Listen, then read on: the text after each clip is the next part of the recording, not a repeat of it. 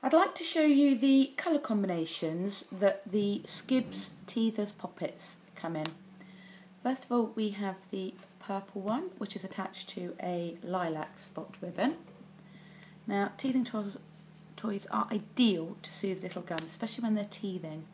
Secondly, we have the pink one for the girls, or the boys if you wish. What better way to use a teething toy than one that's actually attached to your Skibz dribble bib? Third is the blue Nelly teethers attached to the pale blue spot ribbon, and finally the red Pop-itz teethers. So there you have the four colours of the Skibz Pop-itz.